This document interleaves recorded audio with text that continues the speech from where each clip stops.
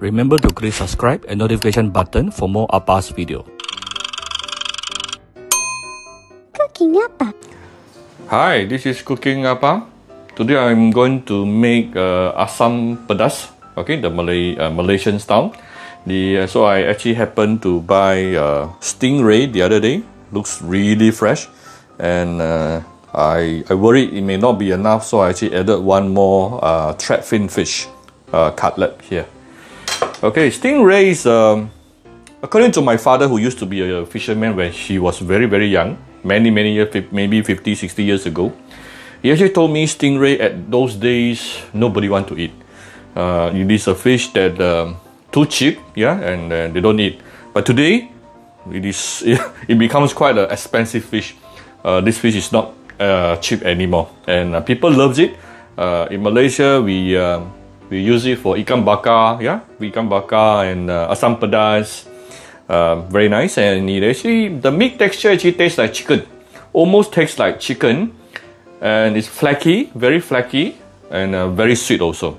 In Korea, they actually use this fish to ferment, go through some fermentation process, and it becomes another very famous dish. And eat it together with barbecue pork, and that is extremely smelly. Okay, so anyway, this is not smelly because yes, it is fresh. It doesn't go through any fermentation process. So okay, and what we have here is, besides the fish, let's look at the ingredient. Of course, the most important ingredient here will be the asam. All right, this is the asam paste. I have at least minimum 2 to 3 tablespoons. Actually, the more sourish, the better. Up to you, yeah. But this is minimum 2 to 3 tablespoons, and then about 1 cup of chili. Usually outside you will see this dish extremely reddish. So if you prefer it to be more reddish in color, you can add more. This is actually dried chili, but soak until it is softened. Then blend it, yeah. Okay, so you can actually use more. This is only like half a bowl. You can have 1 full bowl, so that the reddish color will be even darker, and up to you, yeah. So dried chili, yeah. Sometimes if you don't understand the difference between dried chili and fresh chili, is that dried chili, the color, the fragrance will be stronger, yeah. And this is one important ingredient called Vietnamese coriander, or we call it daun kesum. So this will give it some very nice citrusy flavor to your dish.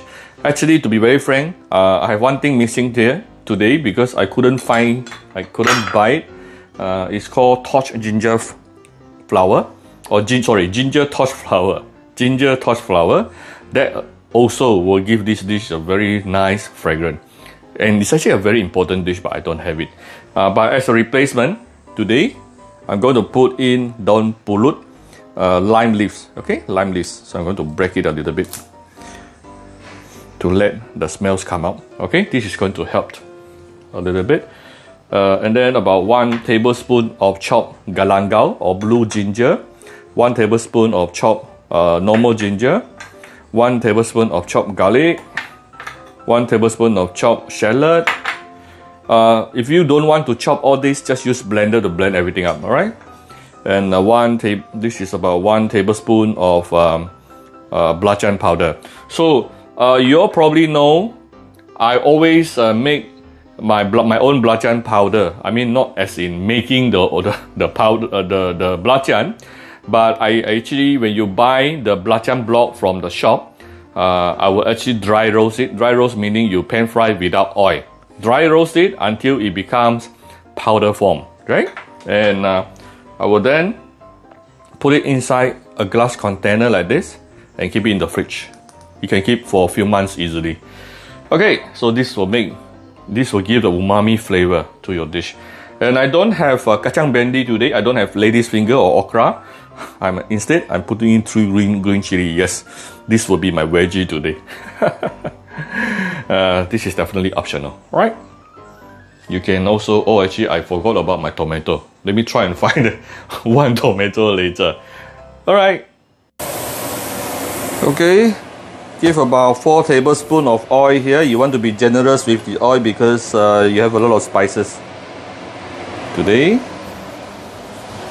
So we need to saute all the spices like chili paste.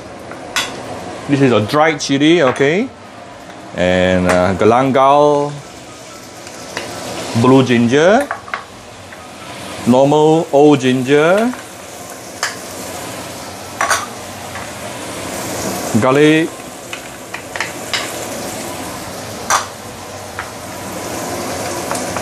shallot. Okay, these few items first. You want to saute this for a couple of minutes to really let the chili oil to start releasing. Actually, I think I need a little bit more oil. Oh, very choking. I'm sorry. Excuse me. Okay, I'm going to slowly saute this for a couple of minutes. We'll come back shortly. Alright, it's after about 3-4 minutes sauteing. By the way, there's one ingredient I did not put here. Is to me it's optional. Is turmeric. If you have, you can put it in. If not, it's alright. Sometimes I put it in, sometimes I don't. But it will definitely help to give the color and also flavor. So I'm adding the belacan powder. Immediately the fragrance will enhance. Belacan is a very unique thing. It's a fermented shrimp paste. Yeah, fermented shrimp paste.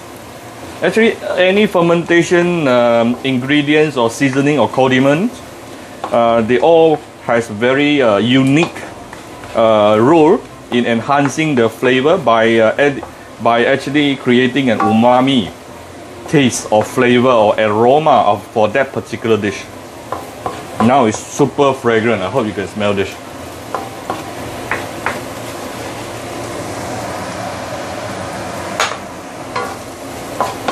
Okay.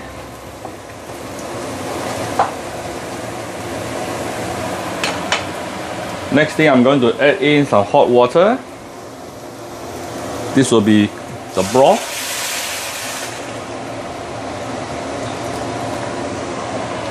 Why do I use hot water? Because we try not to reduce the heat of your wok, alright?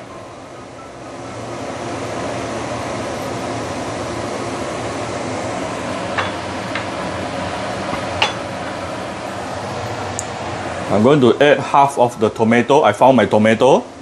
Half of the tomato here and the other half towards the end. My ikan pari marinated with a little bit of salt.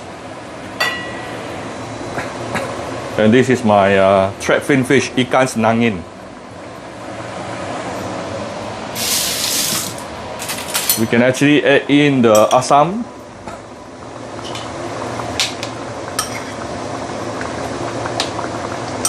Usually when you buy the asam paste, inside there will be some biji, the seeds. So you can actually put in a little bit of hot water and the seeds, try to remove all the seeds, yeah? I requested my helper to remove the seeds just now. Not sure if she did. I think she did, yeah. Alright. Nice, beautiful color.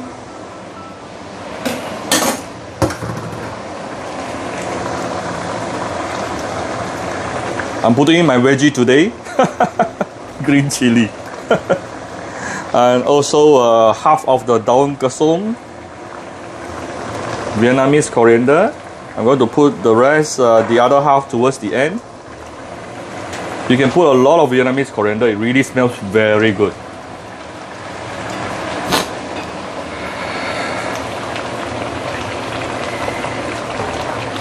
Oh, nice, really nice.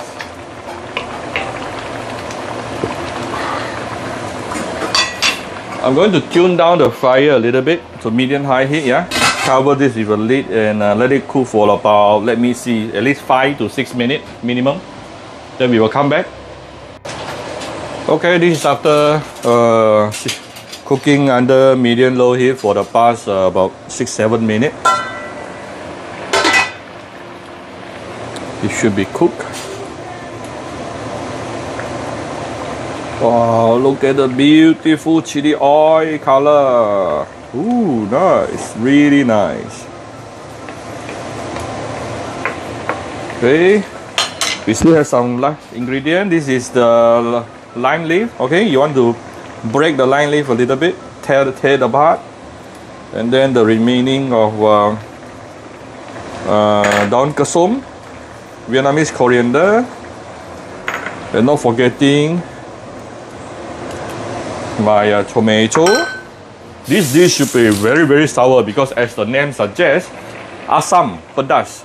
Asam meaning sourish, pedas meaning spicy.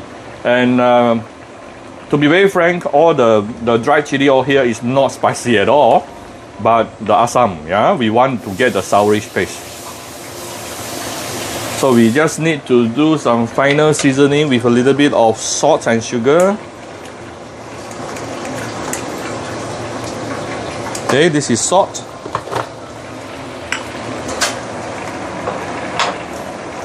And also some sugar. Okay, it's basically done. Let me just get another spoon to taste it.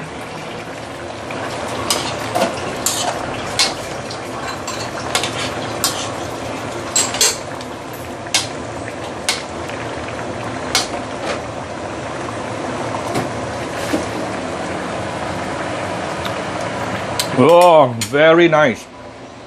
Sourish, savory. Oh, actually today quite spicy. To my surprise, quite spicy. Don't mind adding a little bit of light soy sauce. Okay, done. Let me dish it out for you. I'm going to off it. Okay, so here's Apa's Asam pedas ikan pari. If you like my video, do share my video on your Facebook to your friends. Come to Cooking Apa Facebook fan page to click like and follow button. Follow Apa on Instagram and subscribe to Cooking Apa YouTube channel. Thank you very much. Bye bye.